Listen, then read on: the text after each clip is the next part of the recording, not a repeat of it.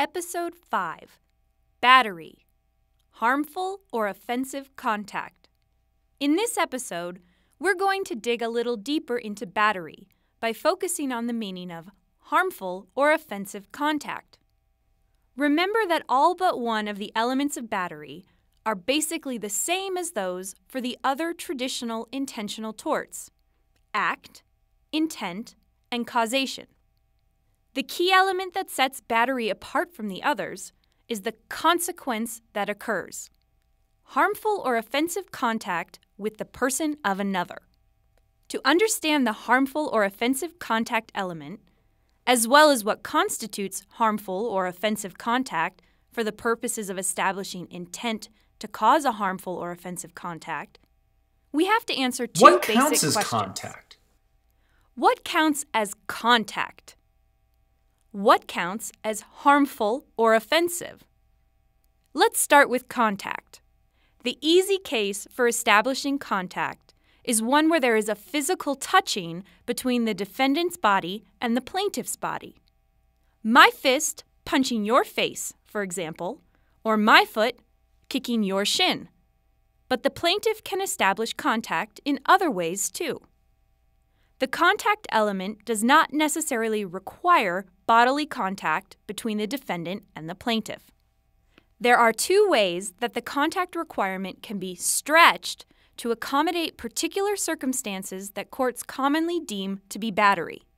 First, where there is a force set in motion by the plaintiff, and second, where there is contact with an item closely associated with the plaintiff's person. The force set in motion approach is pretty obviously sufficient to establish battery when you think about it. For example, when I pull the trigger on a gun that's pointed at you, I don't cause a physical contact between my body and yours, but a battery occurs all the same. By pulling the trigger, I set the bullet in motion, causing it to come into contact with your body. Another classic example is a case where the defendant pulls a chair out from under the plaintiff just as he's sitting down. The defendant doesn't actually touch the plaintiff, but by pulling the chair out from under him, she acts with substantial certainty that her action will cause the plaintiff to come into contact with the floor. Here's the trick, though. The more indirect the contact is, the more invasive it must be. In cases where the contact caused by the defendant's act is diffuse and indirect, courts typically require that the defendant have intentionally aimed the force at someone, though not necessarily at the plaintiff. Remember person-to-person transferred intent. Another way of thinking about this would be to say that where the contact is indirect and diffuse, substantial certainty, acting in spite of the knowledge that contact is virtually certain to occur, may not always be enough. The plaintiff may need to establish that the defendant actually desired for the contact to occur. The items closely associated with the plaintiff's person approach may be a little less intuitive. There are quite a few battery cases where courts have found the contact element to be satisfied by the defendant's contact with items that are closely connected to the plaintiff and identified with the plaintiff. For example, the plaintiff's clothing, or an object held in the plaintiff's hand, or a horse on which the plaintiff is sitting, or maybe even an item that is associated with the plaintiff and located within the plaintiff's personal space. For example, if I snatch a pen out of your hand without actually touching you, then that's probably sufficient to establish contact. When the contact requirement is stretched in this way, to accommodate contact with items connected to or closely associated with the plaintiff's person, courts often emphasize that the contact has to be carried out in a rude or offensive manner. So if I take a pen that's right next to your hand, but I do so in a gentle way, that's unlikely to be battery. But if I snatch the pen from its location next to your hand while glaring into your eyes with a sneer and a generally gruff manner that indicates my actions are aimed at you personally rather than at getting a pen I need, then that might be battery.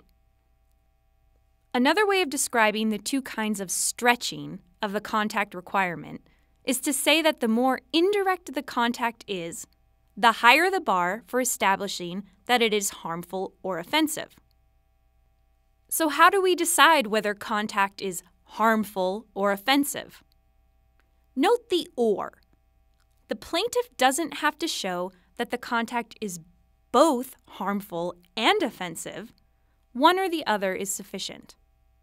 Harmful contact is pretty easy to understand. If I punch you in the face and give you a bloody nose, that's harmful. If I trip you and cause you to break your arm, or if I push you down a flight of stairs, that's harmful. The trickier cases are usually about whether contact that is not harmful is nonetheless offensive. Whereas harmfulness can be judged relatively easily. Did the contact cause physical pain or damage to the plaintiff's body? Offensiveness can be more difficult to judge. Courts typically describe the test for offensiveness in terms of what would be offensive to an ordinary person not duly sensitive as to personal dignity. This is essentially the same as the reasonable person standard that is so crucial to negligence law. Under this test, offensiveness is highly dependent on context, including the social setting and the relationship between the parties involved, things that might be appropriate under some circumstances. For example, shoving a friend as part of a game of tag on the playground might be clearly inappropriate under other circumstances, like shoving a friend in the classroom. A kiss on the cheek might be appropriate if the defendant and plaintiff are dating, or even if they're friendly acquaintances, but not if they're total strangers. Note that this assessment easily bleeds over into analysis of implied consent as a defense to battery, something we'll address in a future episode. Keep in mind that the question is not whether the plaintiff was actually offended. There are many reasons why a subjective test for offensiveness wouldn't be a good idea from a policy perspective. The plaintiff is highly motivated to claim that he was in fact offended, and it's difficult to assess his subjective state of mind. Instead, the question is whether a somewhat imaginary, reasonable person in the plaintiff's position would have been offended by the contact under the circumstances. And that under the circumstances language is crucial. In this area, and in many others, tort law expresses and enforces social norms about what kinds of conduct are appropriate or inappropriate. And those social norms can vary from place to place or over time. So while a kick on the playground might have been seen as appropriate 30 years ago, now with changing attitudes about bullying, it might not be seen that way anymore.